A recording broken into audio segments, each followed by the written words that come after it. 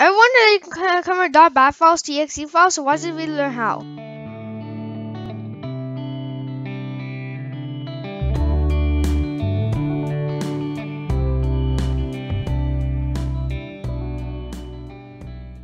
Hello everyone, welcome to the lesson. Today I'm going to show you a way to convert bat to EXE files. So eventually, the first thing is to have a bat file. In this case, it launches Krishna, it just says Krishna.lessons. So the next thing is to open the file in a text editor, for example, TextPad, Notepad, or Sublime.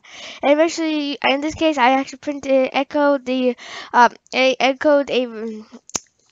they echoed actually Krishna lessons.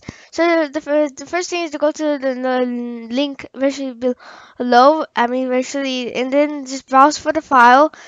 That means the bat file. Then press the convert button to convert the file to exe file. You can even use any other bat file, but some things that work in bat doesn't work when you convert to exe. That's a little issue, but many things work. Especially that is simple. After it is converted, you had download the the exe file.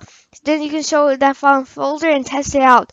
So actually, by my experience, some files don't work, but then you have to eventually allow the UAC to run the file. Then you can you can test out your file. If it doesn't work, you have to keep it in bad, but it's really good to run as an executable.